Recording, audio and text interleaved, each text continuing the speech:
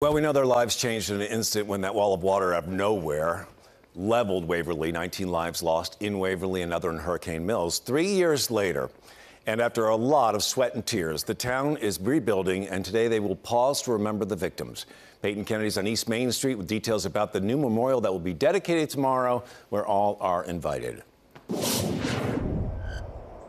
Yeah, Neil, a new memorial here nestled in the trees that line East Main Street. And this is sitting in the backyard of the former Waverly Junior High School. And it's really a reminder that there is progress that's being made, but still so much work that needs to be done. Students are still learning in temporary classrooms, and this community still needs a new junior high school and a new elementary school as well. This memorial dedication is happening tomorrow night, Saturday at 7 p.m. It's a time to remember those lives lost and also honor that progress that's being made in rebuilding while also preparing for the road ahead. Governor Bill Lee will be in attendance to speak at the ceremony, as well as State Senator Kerry Roberts. His coverage area includes Humphreys County. And when he arrives, he will have just finished biking 100 miles from the Robertson County Courthouse in Springfield to the Humphreys County Courthouse here in Waverly. He rides with the names of the flood victims displayed on his bike handles and takes that time to reflect.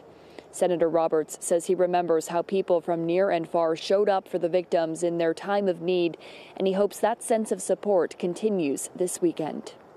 Sometimes in Tennessee, we just need to let people know we love them. It may seem kind of an odd thing to do for somebody to come over there that has no connection, but trust me when I say it's something that will be valued by the people there, and it's something that they will appreciate.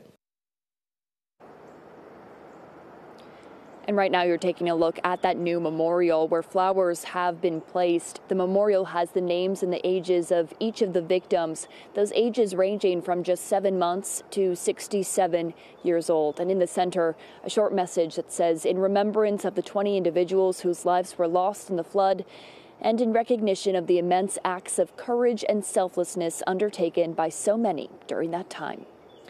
Live in Waverly, Peyton Kennedy, News 2.